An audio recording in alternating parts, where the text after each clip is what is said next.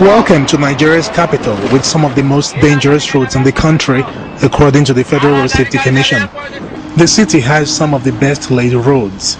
It also has some of the worst crashes, most occurring on roads leading into the city, like the one this boy is trying to cross.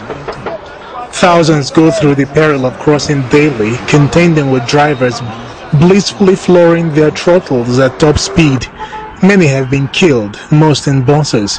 At least 4 in every 10 deaths between 2007 and 2010, totaling more than 5,000 deaths, involved buses. 27,000 injuries were also recorded, and hospital records cite hundreds of people brought in dead after road crashes. Hapless citizens knocked down while crossing highways.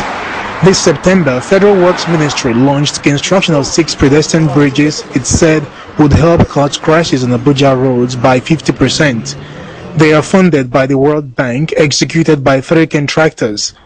Months before their scheduled completion in the next 3 months, questions have arisen as to whether 6 bridges around Abuja are sufficient.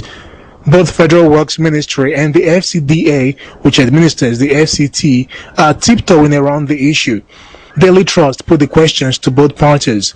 Head of FCDA's Transport Secretariat, Jonathan Ivoke, said the federal government had taken over the pedestrian bridges and it wasn't their prerogative to determine the sufficiency. But the Federal Works Ministry has another version. The ministry's public relations officer, Theodore Ogaziechi, said the ministry was only stepping in after FCDA approached it for sponsorship of only 3 of the bridges.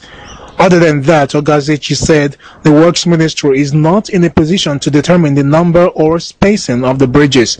Without a consensus between both parties, road users will be stuck with only those for a long time to come, while human and vehicle population continue to explode.